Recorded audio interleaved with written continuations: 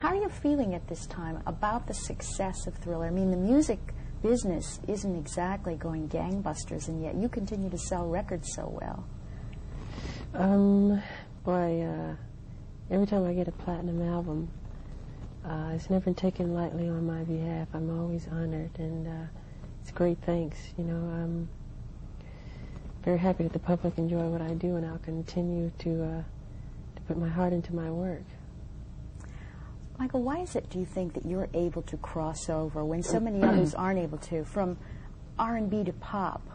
I mean, it's like a natural for you. You have something within your records that everybody just loves.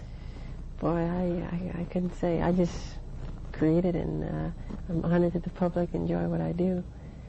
I couldn't explain why, the anatomy of why it happens. There's a formula? Not that I know of. It's my heart. I put my heart in it. You put your heart in it? Yeah. When you go about writing, what happens? Songs come at the strangest times. I could be walking through a park or something, and it'll just hit you. It's no set time that I write. They come. I wrote a song in the Concorde, 58,000 feet in the air, and didn't have a tape recorder, so I had to remember it. And I got home and put it on tape, so they just come. Where do you think the gift came from? God. At this age, you're 24? 24? 30. 30? No, 24. I love performing. It's I could sleep on stage. I hate leaving the stage. I was raised on stage, and when I'm not on stage, I'm not as happy, and everything seems to be foreign to me, or new, and I'm just now beginning to enjoy friendship, which is new for me. Friendship? Mm-hmm. With people other than in show business? Yeah. With ladies? Yeah. Oh, yeah. Is there someone very important in your life at this point? Yes. How do you feel, and how have you felt over the years about the crowds who, I mean, even come up on stage and try to get near you? What goes through your mind when that happens? That they enjoy what I do, and they want to shake my hand or touch me, and I think it's wonderful if that's what they want to do, and it's a good thing. And if I'm projecting something that is good, I think it's wonderful. But at the same time, I mean... As long as they don't hurt me.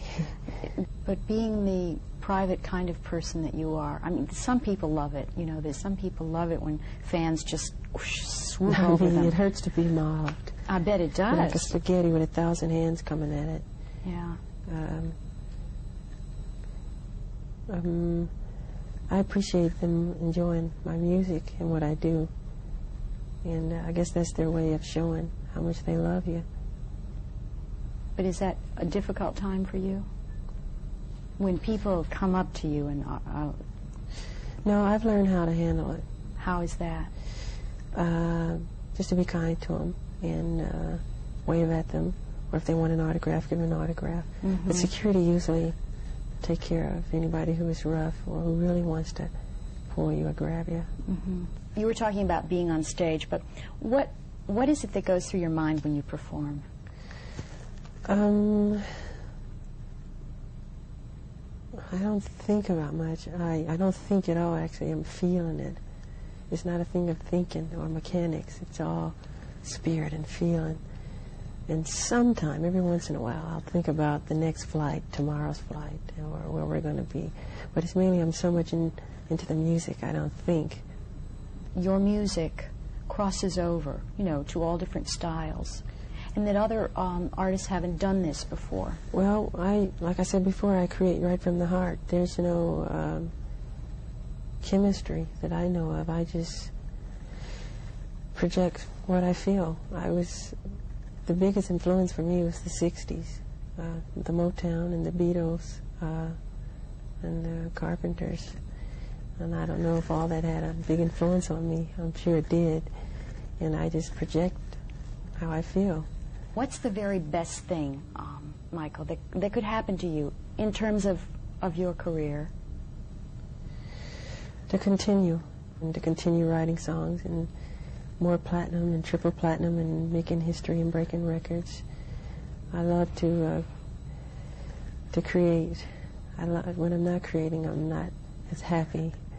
In fact, I get down and out.